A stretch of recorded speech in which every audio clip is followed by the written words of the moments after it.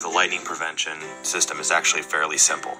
We're going to drill and tap some holes in the top of the mast. Then we're going to install a stainless steel base plate that bolts to the head of the mast.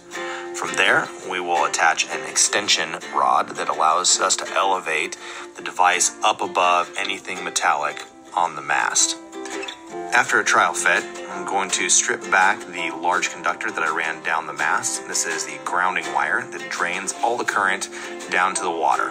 From there, I'm going to add some ferrules, get it crimped down, and throw a piece of heat shrink to seal the end. Now all that's left to do on the top side is to insert the grounding wire into the base of the unit and secure it with these set screws.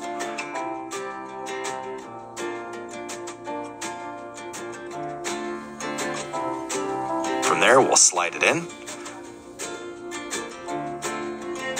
We'll center it with some set screws, and then we're going to run a bolt all the way through the unit and the support post to make sure that it stays on the mast securely.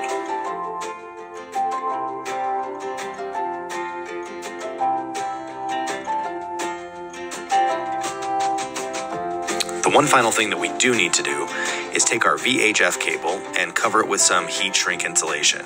The manufacturer wants anything that is metallic that will be above the unit to just have some insulation on it.